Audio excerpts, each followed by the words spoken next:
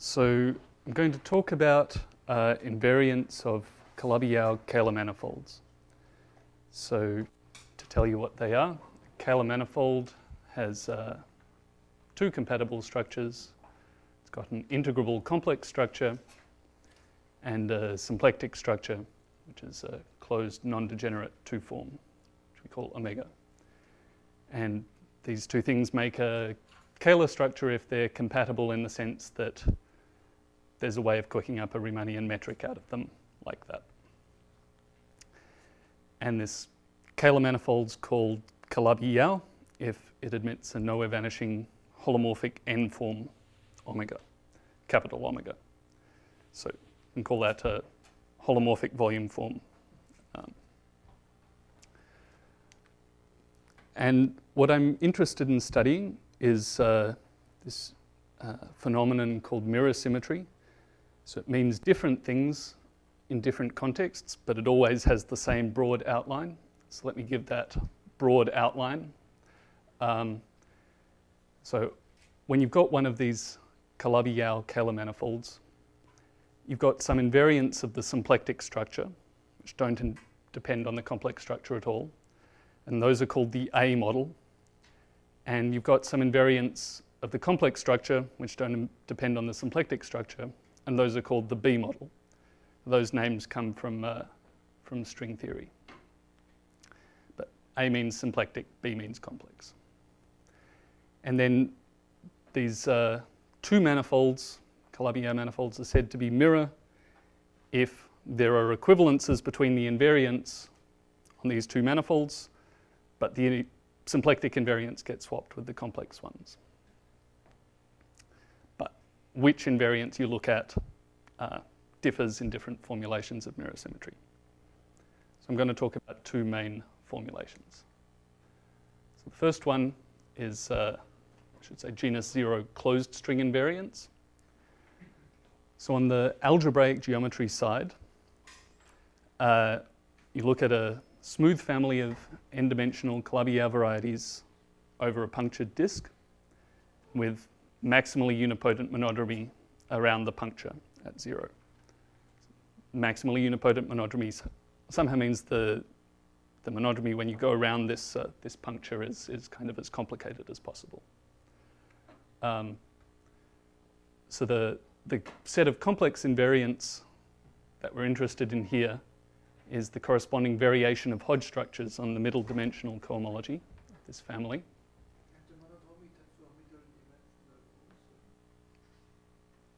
Sorry, the monodromy. Yes.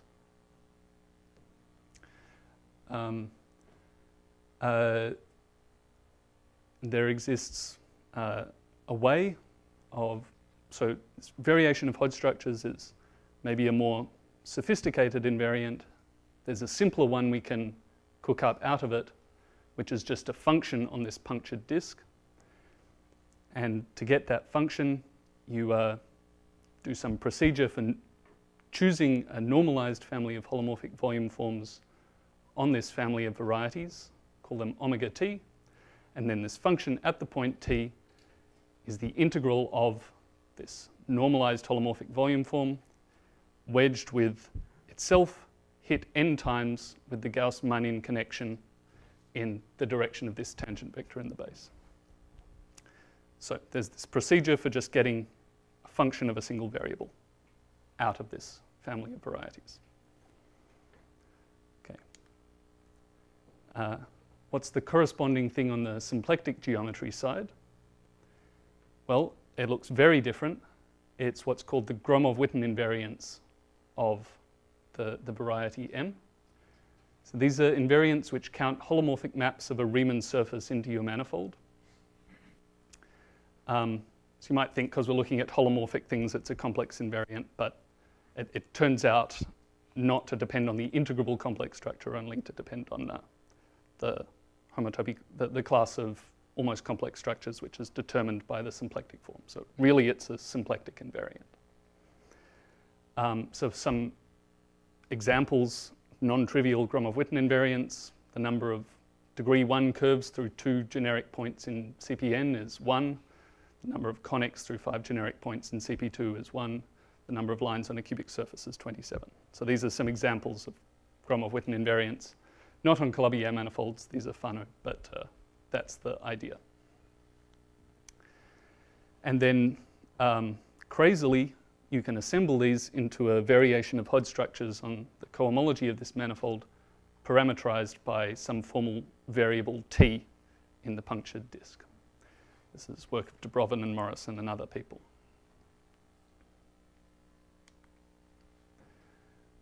So one part of that structure is the quantum cohomology ring, which is an associative deformation of the cohomology ring over this formal power series ring in this one formal variable, capital T.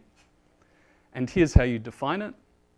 You say that the product of two classes alpha and beta is determined by specifying its Poincare pairing with a third class gamma, and that pairing is given by the count of holomorphic maps from CP1 into your manifold with 3 marked points constrained to lie on cycles Poincare dual to alpha, beta, and gamma. And the way this formal variable t enters into it is you weight this count by t to the power of the intersection number of this. Sorry, u is the sphere there, with some divisor Poincare dual to the symplectic class. So you can cook up, out of these invariants, you can cook up this variation of Hodge structures, but then there's the simpler invariant that's just a function, the Yukawa coupling, and that's the pairing of the top quantum power of the symplectic class with the identity. So in 1991, some string theorists made some crazy predictions out of this conjecture. They looked at M, the quintic threefold, quintic hypersurface in CP4. They cooked up some mirror N to that. It's an explicit family of varieties, but I'm not going to write it down. Mirror symmetry predicts Yukawa coupling on the B side equals the Yukawa coupling on the A side after some explicit change of variables between these formal parameters, which are called the mirror map. And this gives you some prediction for this function, which is some kind of generating function for counts of curves in the quintic threefold. So it predicts there are 2,875 lines, 609,250 conics, and so on. And the first 3 of these numbers had been computed, but the rest weren't known. They weren't known to have any structure to them. And here was this crazy thing that just gives them all at once. Very theatrical. And this was proven for the quintic threefold and for complete intersections in toric varieties more generally by Giventhal and Lian, Liu, and Yau. But there are certainly many more cases where this kind of conjecture is expected to hold but not known to hold. So what I'm more interested in studying is called homological mirror symmetry.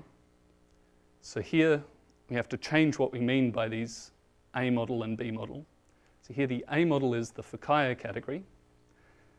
It's defined over a coefficient ring, which is a formal power series ring in one variable, like quantum cohomology was. Its objects are Lagrangian submanifolds, which are middle dimensional submanifolds in which the symplectic form vanishes. Morphisms between Lagrangian submanifolds are intersection points between Lagrangians. And composition maps count holomorphic maps of disks into the manifold with boundary on the Lagrangians.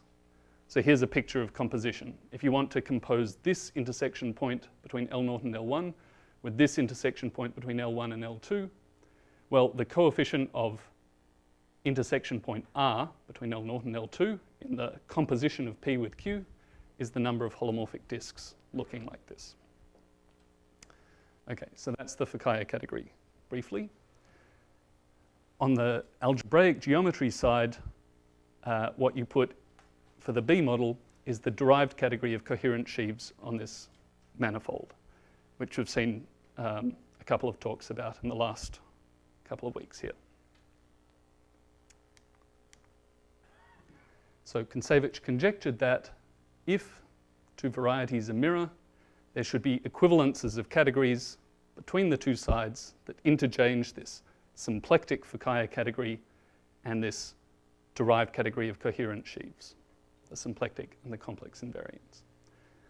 So important questions: is this conjecture true, and how generally?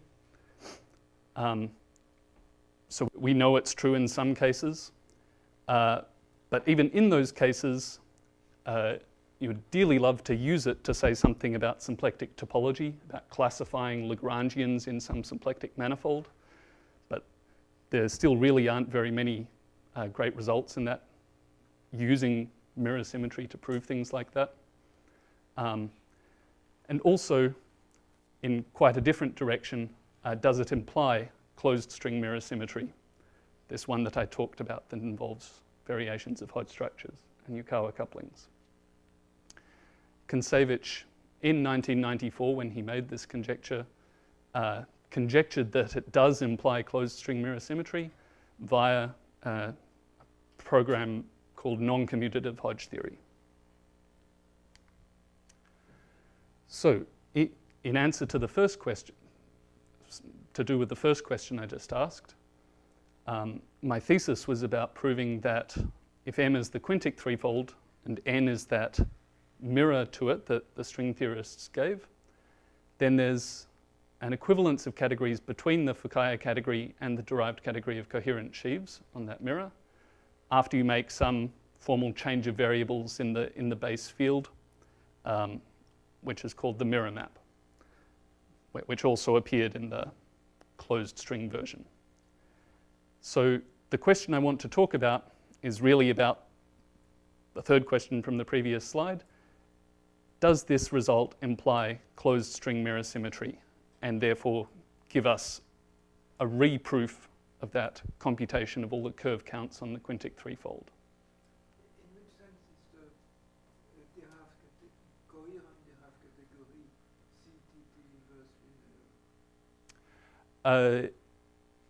So when I said that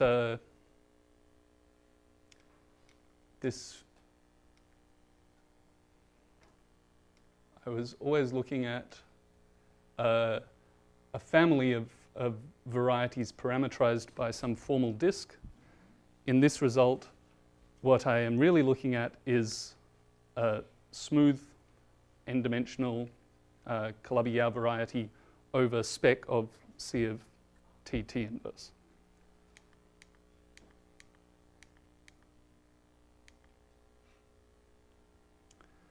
Okay, so I want to say one of the things I'm trying to do.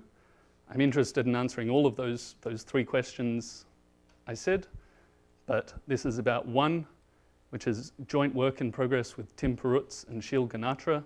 So we hope to prove that indeed from this homological mirror symmetry result, we can prove closed string mirror symmetry. Are you talking about that in general or in the specific example? In general, yes. But the implication would be Yes. within the new cases. Well, homological mirror symmetry is known in far fewer examples than closed string mirror symmetry. Yes. Right, so just to say quickly how this works, on the B model, this non-commutative Hodge theory I talked about is quite developed. It gives you a procedure for reconstructing the variation of Hodge structures from the derived category. As far as I understand from the literature, that procedure is not all there in the literature yet, but a lot of it is. Even less of it is there on the Fukaya category side.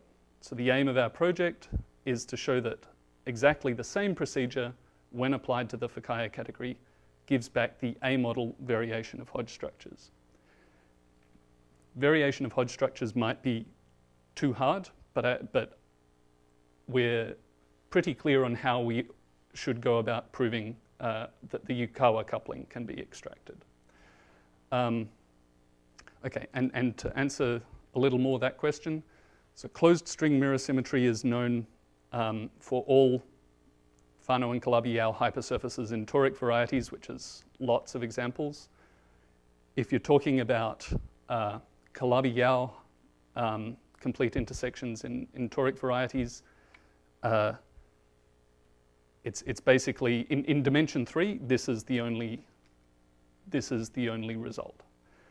But these categories have much nicer functorial properties than the closed string invariants do. So there's a good hope that once this technology is developed, it will lead to, once the technology is there, proofs will become easier. Okay, thank you.